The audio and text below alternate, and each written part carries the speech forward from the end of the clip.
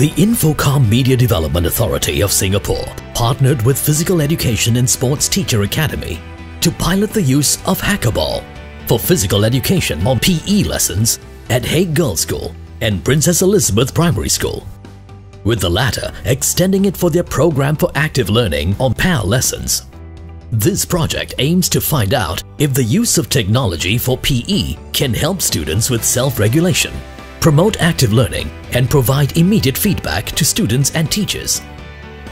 Hackaball is a programmable ball that is encased in a nest of rubber and silicone that acts as a shock absorber to protect it from bounces, throws, and drops. One thing significant was that it was very enticing, it was very attractive when all the lights start to come out. Students naturally, as we have seen, my students came up here and they were like, wow, right with the ball. So that was one thing which is important. It entices a student.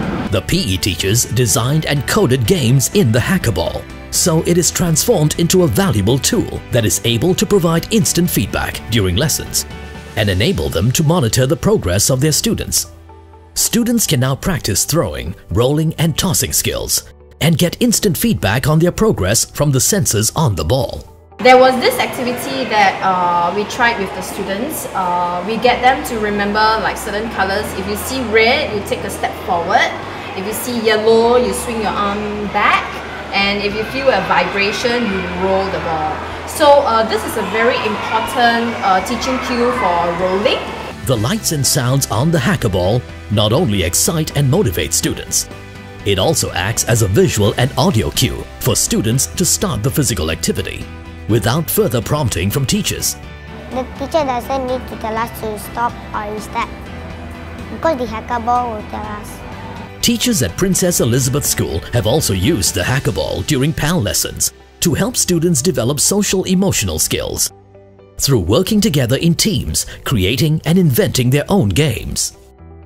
One of its pros is actually, of course, the cognitive ability of a student to actually map out their own games, to create deep thinking into how to create your own games. Students need to agree with one another on the rules of the games, as well as the color and sounds to be used.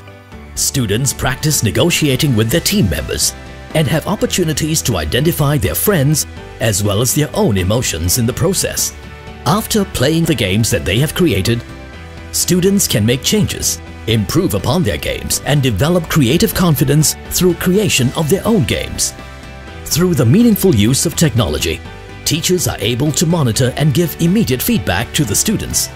Students have greater ownership of their learning, develop self-regulation, and learn while having fun.